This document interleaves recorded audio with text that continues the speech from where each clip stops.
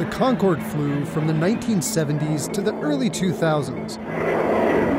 It was sleek, sexy, and incredibly fast, like Mach 2 fast, which was kind of a problem. The Concorde's double sonic boom was so loud that the world banned commercial supersonic aircraft over land.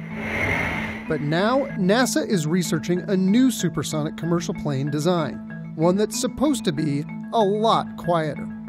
The new X-plane's design is intended to keep pressure waves from building up along the airframe and wing surfaces, enough to turn the volume of the boom down from the Concorde's tooth-rattling 106 decibels to a dull thud, like 65 or 70 decibels. If it works, supersonic flights between New York and LA could become a reality, cutting a 6-hour flight down to 2.5. Maybe.